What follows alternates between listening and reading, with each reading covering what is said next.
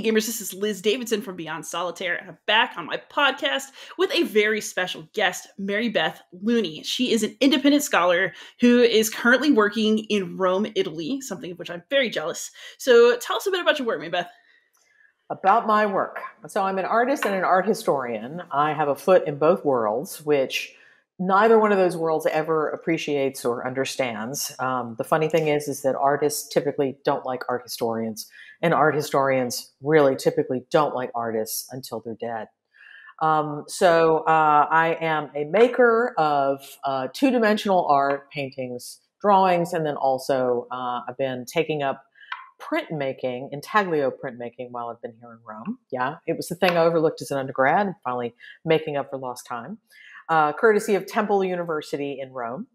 I also, as an art historian, am the author of a few games about art historical topics, as well as a professor of art history for students either online or here in Rome on a kind of adjunct basis. Awesome. So when it comes to games, what are some of the games that you have previously designed before we talk about your upcoming project? Okay. So I have two games that are under the auspices of reacting to the past, which I know has already been addressed at least a little bit in your podcast series.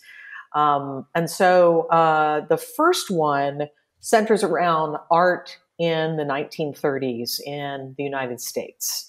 And so it really focuses on the Works Progress Administration, courtesy of FDR, Communist Party of the United States of America as well. And it has to do with these fundamental questions that artists were wrangling with at the time, which had to do with what is American art? Because up to that point, everybody had both eyes glued on what European modernists were doing. And so that figures pretty heavily in a lot of the content of the game. But the players, the roles that are in that game, are some of the American artists that we actually have a fair amount of familiarity with, especially those from the 1950s, like Jackson Pollock, Willem de Kooning, Mark Rothko, all of these big bad boys of the abstract expressionist era, who in the 1930s were still trying to find their footing. And so the game, in a way, kind of chronicles some of the paths that they took and their exposure to not only European modernists, but also Mexican muralists. I don't have Diego Rivera in the game, but that's because he'd gotten in trouble for painting a mural that was unliked in 1934 in New York City. But all of his compatriots that are well known are in the game. And the cool thing that I like about that game is that I paired it with radio programming. So players have to put on a radio show, so that the glory days of radio, which was an important backdrop of the 1930s, if not a foregrounding issue, depending on who you are, that happens alongside all of this visual art. And it also encourages players to find ways to verbalize what they need to say about art forms that I think a lot of people struggle with how to talk about. The other game, which I just unleashed, if you will, a couple of years ago, and that has to do with an era slightly later, 1940s. It's called Monte Cassino.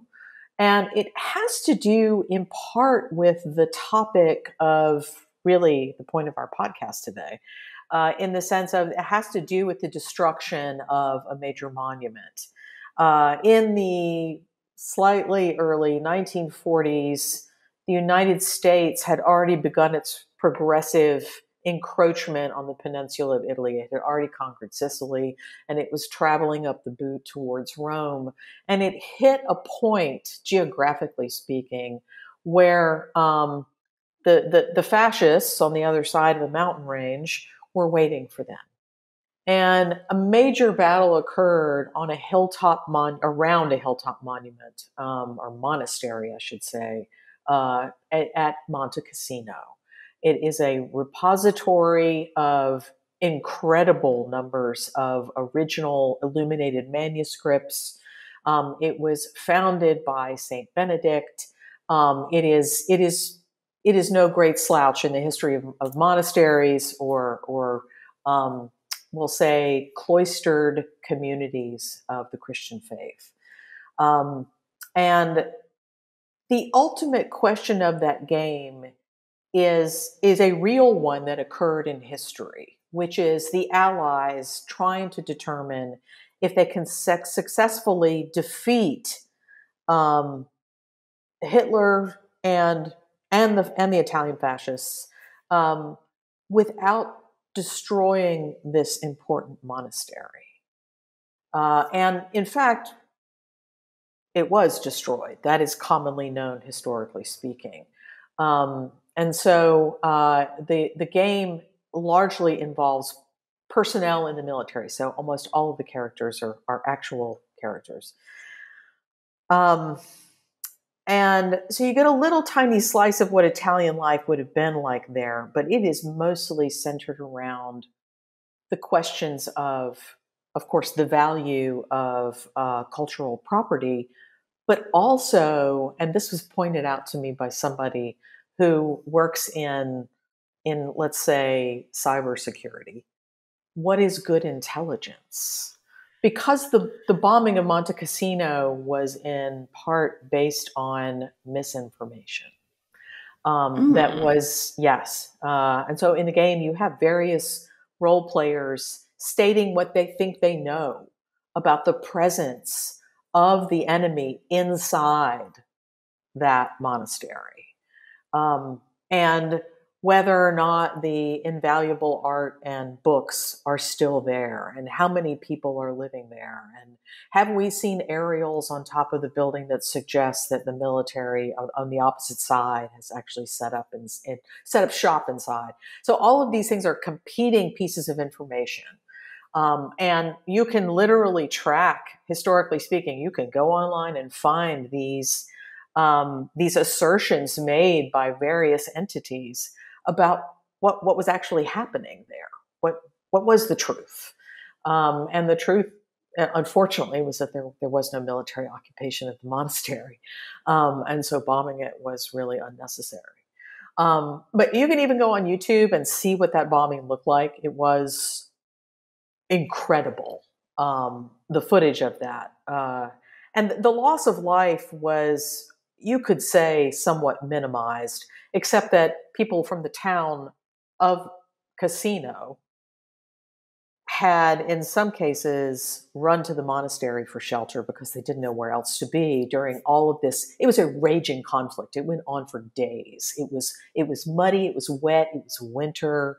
And so all of these poor people who had already dealt with enough were hiding out in the monastery because where else would they go? And so there is loss of life, but the art had been moved by Nazis to Rome weeks beforehand. So it's fun. I think, and I just had someone request a copy of it to play test it, which I'm pretty excited about, because I don't know, maybe it's a niche subject for some people, but it relates to what we want to talk about today.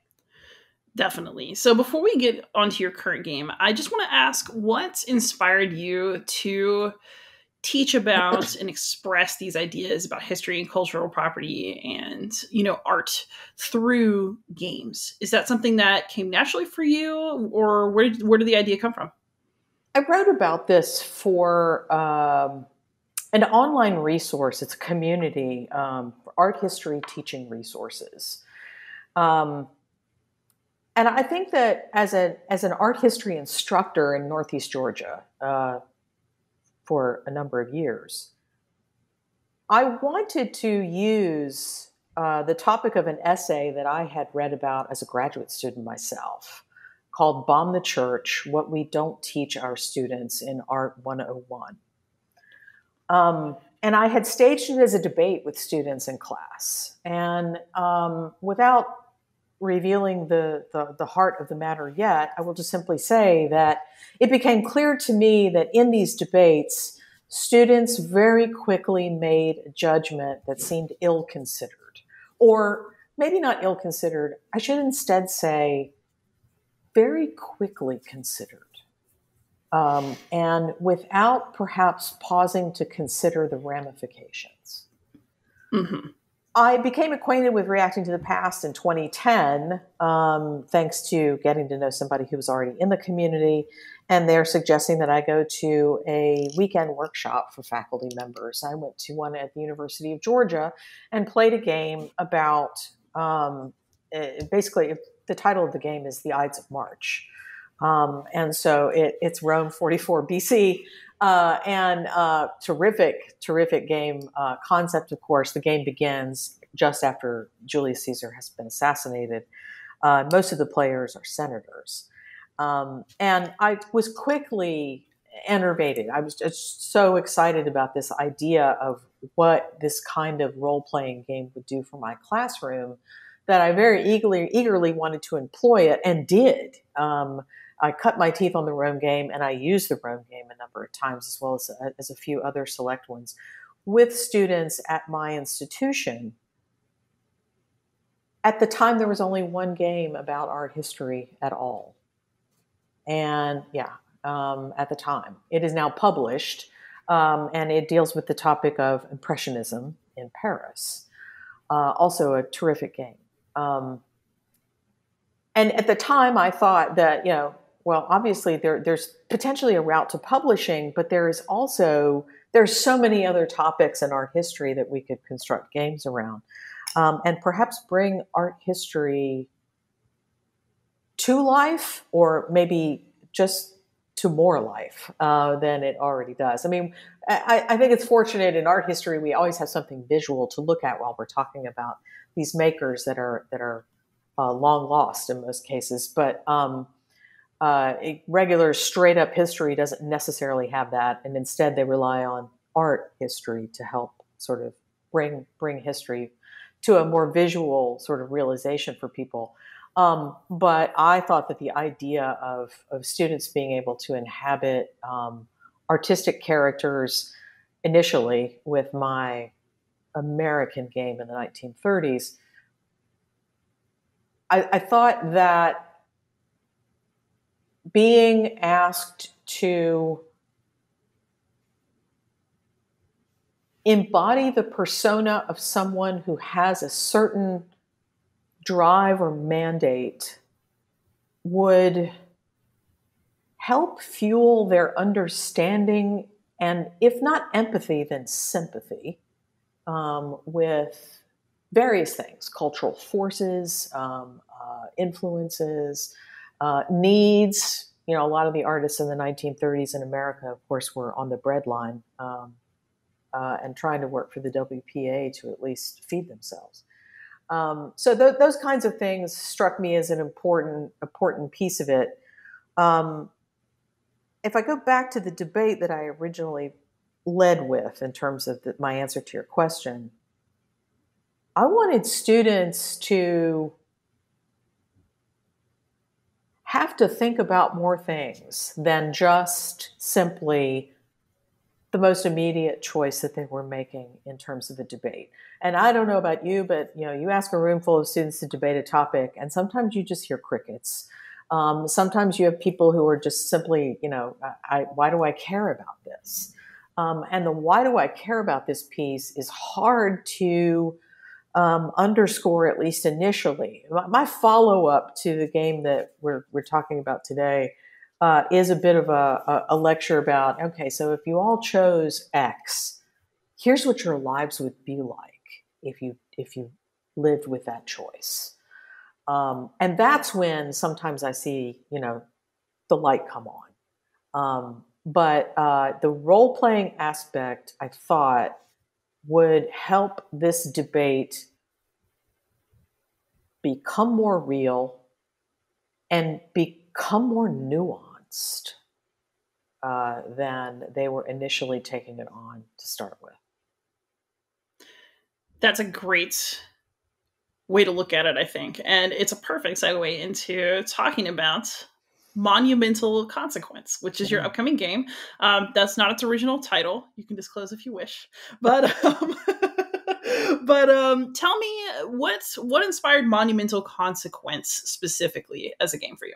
That Albert Elson article was really the kickoff. The author describes something that I don't know if he originated it. He simply says, "We at Stanford refer to this as the bomb the church problem." And the problem is, the construct is, you live in a small town, probably a European one, where you have a major cathedral in the center. It is the hallmark of the town. It is the thing that dominates the skyline. It has been there for centuries. It contains important works of art. It contains monuments or commemoratives to important people of the town. And an invading army has set up camp inside that cathedral. And so it is up to you as members of the town to determine what your choices should be. Do you send in fellow townspeople to sneak into the church and attempt to roust out the enemy, thereby risking their lives?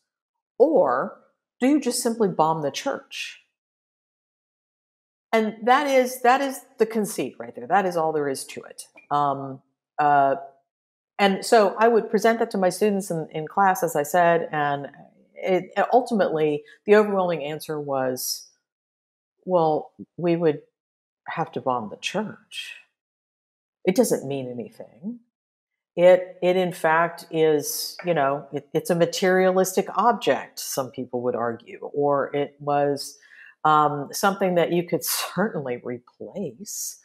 And so that's something I would have to force people, I have to sort of like tease it out of them a little bit to say, what do you do with your church if it's not there anymore? To turn it into a game meant that I could invest the conceit with various players and various ambitions. And so you have members of a civic militia, you have townspeople, widowed mothers, you have the sons of those widowed mothers who might be conscripted into said militia. But you also have the church sexton, i.e. the facilities guy or girl. You have the priest, the town doctor, and I wrote an expansion pack so that we could get even, for people with big class rosters, you could have the prioress and a young nun who wants to, she's looking for love in all the wrong places, and so you can have these kinds of like mini dramas, but you also have the town apothecary. And a number of other individuals. Everybody's got a stake in the game. And the bottom line is that you're presented with this scenario, and then you must convince each other which way to go: bomb the church or send in the militia. And that is the basic description of it. What else can I tell you about it? So I'm assuming that you've been play testing it. So you said that when you do this as a debate, you tend to just kind of get an automatic knee jerk. Well, obviously we will just destroy the property and preserve human life. Do you find that having people play the game adjusts the results to an extent? It adjusts the results because of the construct of the game, in the sense that it is not a one-shot hit where you say, okay, everybody, cast your vote. There are limitations set up within the game so that if you don't have a 75% agreement on one side, then you have to go back in and do more convincing of each other. And so certain players are advised not to vote, and others are encouraged to sort of like feel this out a little bit and see what other people have to say. And so the argument for either bombing or not bombing the church unfolds, if you will. And so people start to dig out some of those nuances that are either in their role descriptions or are things that they have perhaps thought of on their own. And so I have been struck by the fact that in play tests, and this game has been in playtest mode, if you will, for the last, I think, 4 to 5 years. No, I apologize, longer, about 6 years. I wrote it before moving to Rome. It is on the Reacting to the Past game library site, which you have access to if you become a member of Reacting to the Past, for a nice small fee if, say, you're an independent person like me and you don't have a school to help reimburse you for that membership. I am told by site administrators that it is the most downloaded micro game of all the ones they have. And they don't have a huge number, to be fair.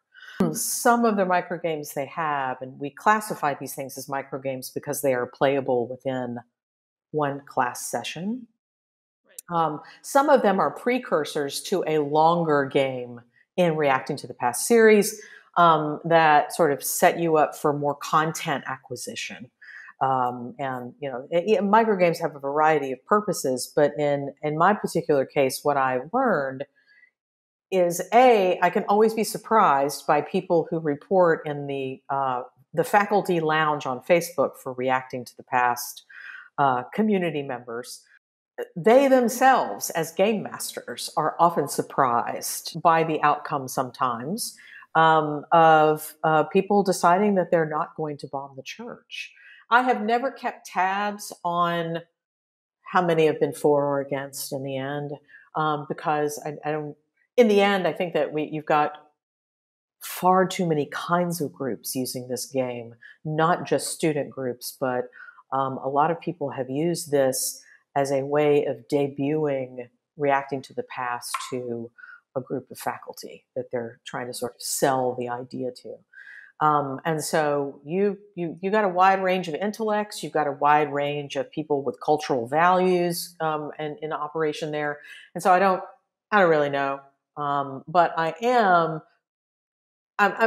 soothed really by the fact that it turns out that you can get the kind of outcome that ultimately suggests that we do understand the value of cultural property. That's actually leads into, I guess, me declaring my own bias and also into the next question. So I wanted you on here really badly because arguments about cultural property have actually been a major part of my life. My big job in college was photographing tablets for the Persepolis Fortification tablet collection. So when I was an undergrad, I took pictures of Elamite tablets for a professor. Okay. And the project was forever in doubt because technically the Persepolis Fortification tablets are the property of Iran. And they were the subject of a lawsuit from families who had lost family members in a terrorist attack and who wanted some sort of compensation from Iran. And the only thing they could think of to get assets from them was the Persepolis Fortification collection. And so there were years of court cases before eventually it was decided that cultural property is not something that you seize and you put up for auction. But that was a live question. And also, I was in Syria in 2010. Before the Arab Spring. So many of the things that I saw are no longer to be seen. And I get pretty emotional about it. So for me, I'm a historian. I love ancient things. Cultural property, I really believe in preserving the things that we have. I do often feel that certain historical artifacts or collections are worth more than my life personally. Is that something that you hoped people would at least think about? I mean, I know that we always do things for a reason. I know that you have to leave players in a game, right, free to make a choice. But is there a choice that you hope for from the game? The choice that I hope for is for at least people to be impressed with how much art actually impacts their lives on a daily basis. I live 2 blocks from the Pantheon. So I walk past the Pantheon pretty frequently. And I try to remind myself that when I turn the corner and there it is in all of its monumentality, that it never becomes this backdrop for me. that is just part of living in this neighborhood. And oh, the sea of tourists in front of the piazza. I've got to swim through this steep current. I instead want to always try to look upon that as freshly as possible, and remember its import for all of the art historical reasons that I could name, but also how much that temple shape and construct then impacts so many others, including the one that everybody wanted to argue about whether or not it was truly breached by patriots or otherwise on January 6th. I'm not sure if people really think that consciously about how many members of Congress said people were trying to destroy our temple of democracy. These things are real symbols, and I'm not. I don't kid myself. I know that that symbol is not the thing that if it went down tomorrow, then so too would democracy. That's absurd. But I do think that it is. There are a series of running threads for us, artistically, visually speaking, that are deeply, deeply embedded in our consciousness. And I think to disrupt that fundamentally disrupts us and our continuity with the past. So when I stage this construct as a debate, and even when I now stage the game, it doesn't matter how it goes, what the outcome is. I ultimately say, those of you who were on the bomb the church side, I want you to think about how your life would be if you followed through with this precept. If you are willing to bomb the church, you are willing to live without art. So I want you to think about how many different ways art is in your life on a daily basis. Get rid of your radio, your television, your streaming. Get rid of those pretty colors of your bathroom towels and your really awesome, funky shower curtain. Your closet is full of nothing but, I don't know, name a monochrome: white, gray, black. That's it. And it's all the same. There is no differentiation. I mean, I enumerate all of these different things where somebody with some kind of creative outlook had an imprint on your existence. And I've had people actually get all teary-eyed in front of me when I start to like really drive home this idea that without it, this is your life. So I feel like I have to do it in a contemporary kind of framework because, in part, American students in particular, unless they come to Europe or some other place where you get to see things that are of this considerable age, it is hard to connect with the value of old things because the United States is such a young country. So when you meet someone who, there are plenty of people who are just kind of not into art. What would you tell someone who's kind of fresh to art appreciation? How would they get started? What would you tell them to look for to begin to nurture an appreciation for what's around them? Well, first of all, I think what we have to do is destigmatize this idea that it's only for elite people. And so we have to talk about what do you have on your walls at home? What are your color choices? I used to do this with art appreciation students and learned crazy things that I just didn't expect to see coming. Like the person who only preferred all of her interior decor, like a bedspread, couch cover, cushions, wall colors, everything just needed to be black and white and gray. That was what she was satisfied with.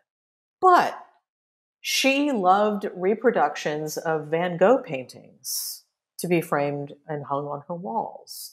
And so, in the end, I was like, okay, so what we're saying here is that Van Gogh does for you what you would rather just not do for yourself, but let someone else do, which is bring in this riotous amount of color.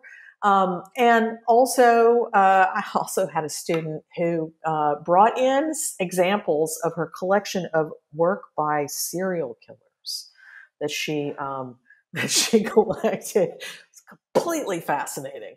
But so the point is okay. What do you like, and why do you like it? I think is the first step that you have to take, because we do make conscious choices, almost all of us.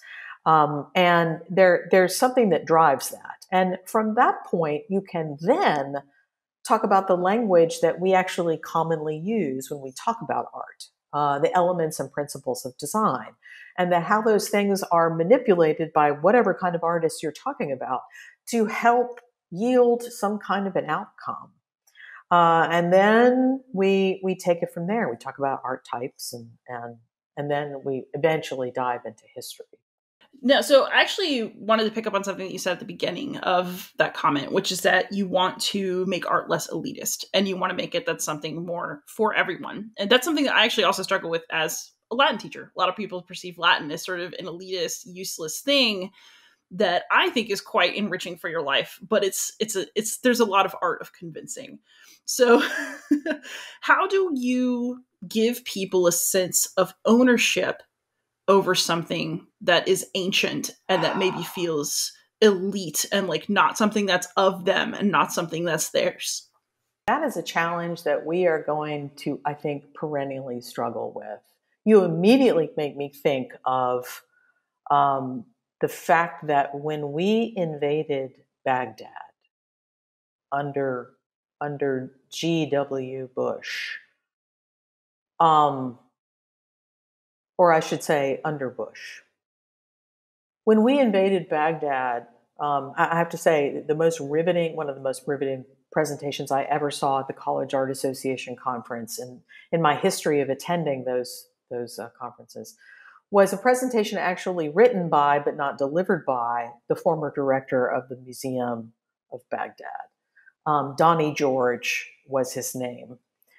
He was too ill to make the presentation, and so I want to say he had a family member deliver it. But it wasn't a speech. It was simply a recollection of what that was like, of knowing that U.S. military had already set up in Baghdad, but that conversations with certain individuals in uniform at various points in the city yielded this unfortunate fear that they did not even understand that they needed to be barricading and protecting that museum. And as you know, it was broken into and looted. And it was such a moving story. And it led me to think about how, what do United States military members, what do they learn about the places that they wind up being in? And I can send you information. I'm sorry I don't have it on me at the moment, but I have been in contact with somebody who actually is an employee of the federal government who helped drive this making of playing card decks that have photographs of major works of art in the Middle East and other far-flung places. So what do you do when you're not flying your planes in the Air Force? You hang around, and maybe you play cards with your buddy. And so on the backs of those cards are ways to sort of get military members to connect with it. So I don't approach this exclusively from the standpoint of whether or not to outrightly damage or leave something unprotected, so much as I think that the other piece of Donnie George's story that you made me just think of was the fact that looters were not the only people who broke into the Baghdad Museum. There were also just regular citizens who went in, found something that had been liberated from their glass case or whatever, and they took it home and waited. And they waited weeks. And then when things finally calmed down, they came back to the museum with those objects to say, we were afraid that this object would go away into the black market and we would never see it again. And so we just held on to it, and we're really sorry, but we thought this is the only option that we really could think of. And so there was this effort to save art, but embroiled in Donnie George's presentation was this running theme of how do you encourage, because these are Baghdad residents looting the museum, for good or for not. But they were disassociated from those objects. They did not see them as anything other than other examples of the ways in which they were disenfranchised somehow in their own society. The museum was the thing that wealthy elite, smart people go to, not the working guy who sells, his wares on the street. And so how do you get that kind of connectivity? How do you get that sense of ownership? Is a super steep struggle, I think.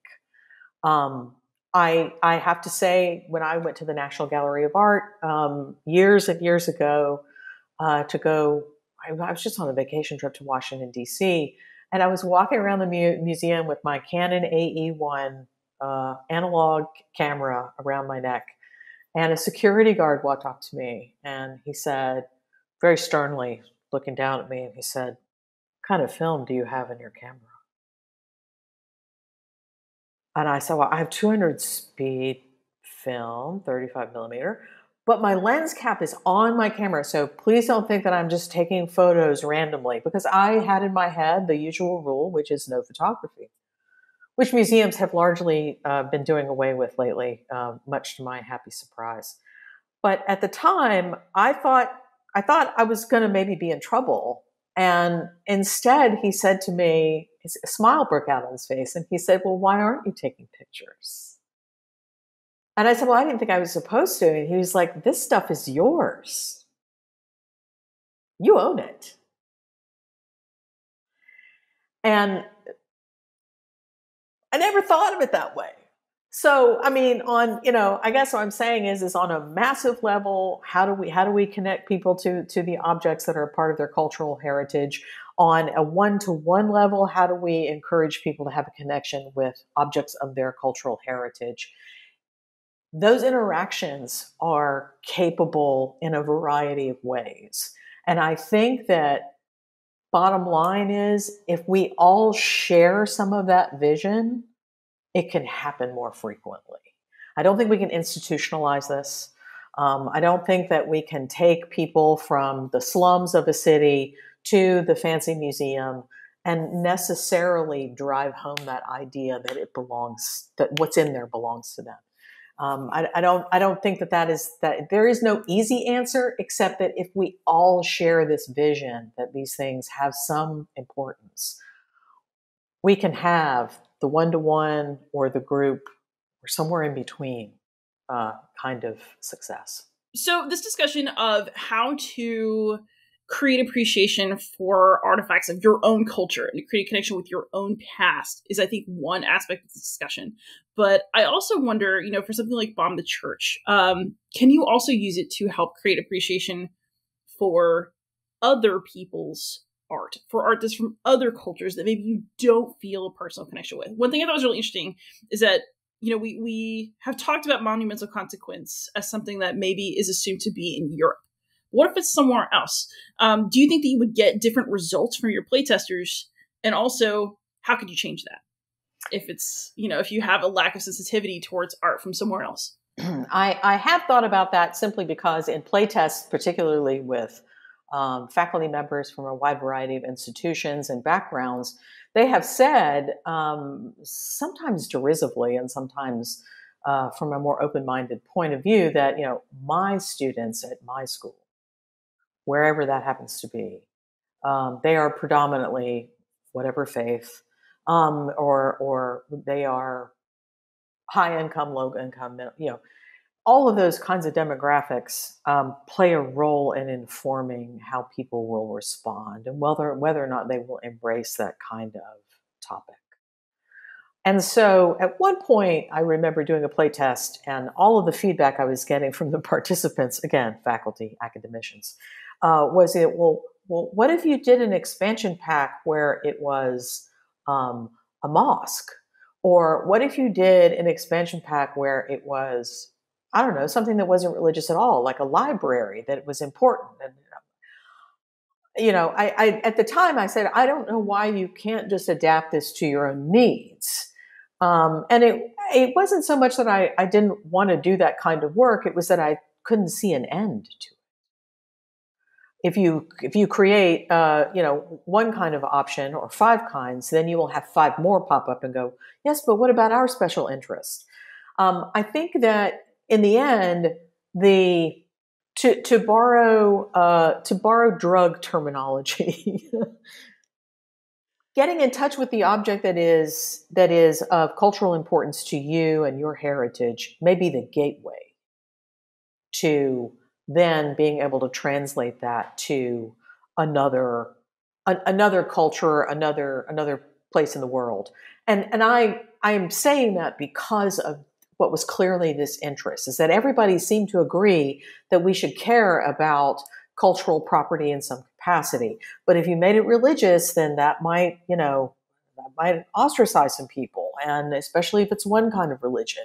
Or there was an agreement on one level, and then everything else became much more individualized and specialized. But that the running theme was, if you make it something they can connect with, then you will see greater investment.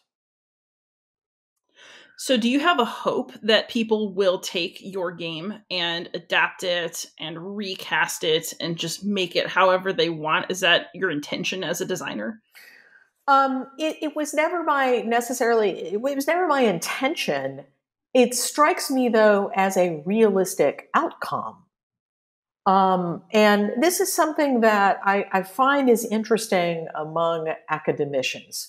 You are either the kind of person who will take that core idea, principle, pedagogy, whatever it is, and simply manipulate it to your needs, or you will be the person who sees that same thing and think, well, that just isn't going to work for me. You either want to take the chance and do the work and make it yours and make it good by making it yours. Or you just find it not applicable and you're going to move forward and do something else or do what you always do. I don't know. I will say that the design of Monumental Consequence right now has very much a Eurocentric, aesthetically speaking, a Eurocentric kind of feel. I've just been shown a mock-up for the cards that will be the role cards for players that the fine folks at Central Michigan are designing, and there's very much a kind of Gothic, cathedral-ish kind of feeling to it. I don't know how to encourage anyone and everyone to be willing to say, okay, I like this idea. It's not exactly what I had in mind, but I'll just adapt it. Because I feel like in my world, I have to adapt a lot of things. I mean, obviously I used a drug analogy a minute ago, but I also use food analogies a lot when I talk about art and art history. We're going to talk about Roman concrete. Then and the Roman concrete ingredients for the dome of the Pantheon. It changes as you go from the base all the way up to the top. What they used in the way of particulates changes in order to help with that weight distribution. So I talk about Rice Krispies and Rice Krispie treats. I mean, it just, to me, that's an easy leap. And most people go, oh yeah, okay, right. And then they start thinking about Rice Krispie treats. But other people are just, they're just not built that way. I had a faculty member, a very sweet colleague, say to me once, when it came to reacting to the past games in my classroom, and then also designing and just using games that I'd heard about or thought I might tweak a little bit and use on my own. She's like, well, some of us just don't have that same kind of confidence. And I never really thought of it as confidence. I suppose you can. I mean, you could fall flat on your face by adapting something and it not going well. But I also argue that if you tell the people that you're doing this experiment with on a given day that this is an experiment, let's see if we can break this thing. Let's see if it actually could work. You get that conspiratorial sort of spirit happening in the room, and people tend to be all in. You've trusting me with the idea that maybe we can, oh, okay. And so maybe you do fall flat on your face. In the end, you've all reached a collective agreement. You've probably learned some stuff. It's all good.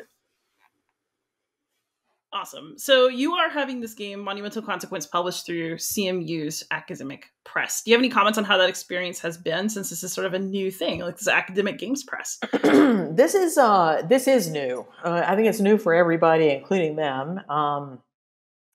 Jonathan Truitt has been extraordinarily supportive.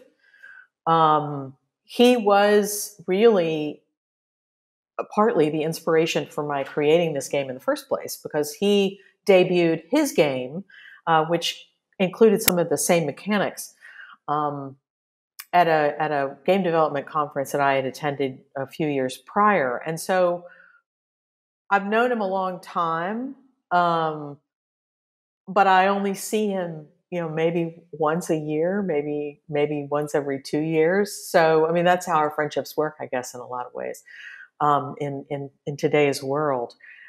He has an assistant, Andrew Devaney, who has been working with me on the design of the package. And I have appreciated every step of this experience so far, because if they are talking with other game developing companies, and sometimes they are, I get the fully honest rundown of why "Bomb the Church" as a title was not desirable, for instance, and the support and encouragement to pursue changing the title, but still being given permission to, if I really had to hold on to it, that we would try that anyway. So they've been supportive. They've represented me well in the few instances where they've needed to so far. And it's a long process, but I expected it to be. We're feeling our way, and I'm okay with that. Fantastic. And then I have one more question for you. This is either the easiest or the hardest question of the whole interview, I guess. So you are very concerned with the preservation of cultural property for us, for future generations. What is the piece of art or the monument that you personally think would be the greatest loss? What would break your heart the most? Oh, wow. What would break my heart the most?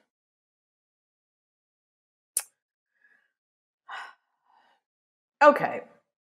This may not be the answer I would give you in 2 months. I don't know. But, well, so I talked a lot about the Pantheon, and in some ways it's been kind of a touchstone, because it was we learned about where we were going to live before we moved here, even though the embassy, the U.S. Embassy, assigned this apartment to us.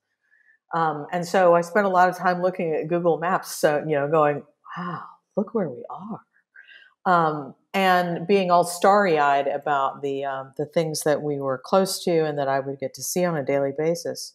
But there is a church in the neighborhood of Trastevere, the medieval church of Santa Maria in Trastevere. It is arguably the first church dedicated to Mary in Rome. Santa Maria Maggiore is the other church that people, of course, tend to think of, and many feel strongly about, being the first church dedicated to Mary. Nobody's ever going to settle that argument, I don't think. But that church is at once on a grand scale, maybe not like St. Peter's grand scale, but still pretty good sized basilica, that is still very intimate in some way for me. And so there is an emotional quality to being in that space. Some people, of course, I think would argue that it's very spiritual, in the sense that it is dedicated to Mary, and the mosaic in the apse, which dates to, I want to say, the 10th or 11th century, is unique in the sense that Mary is being crowned the Queen of Heaven in this mosaic. And she has this super familial kind of pose with Christ in that portrayal. They both sit on the same throne together. But that church is also a palimpsest of Rome. Its beginnings date to maybe the 4th century with the miraculous fountain of oil that came out of the ground in the location. The church's floor dates from one era. The columns, some of them come from the baths of Caracalla. There is almost every century that you can get your hands on in this city is somehow represented in that church. And they say Rome it's a lasagna. It's a layer cake of all of these different eras. And that church in particular it's a neighborhood place. The piazza in front where kids are playing soccer and people are having drinks and talking. The university students who occupy the neighborhood are very much they're part and parcel of the fabric of that place. They're present. And then you have, all the pilgrims who are coming to this remarkable church that is so remarkable because in some ways it has this unremarkable kind of placement. It is not the pantheon of Roman temples. It is not the Christian church of all Christian churches. It is just special. And its accumulation of those layers, you could never repeat that. You could never repeat that.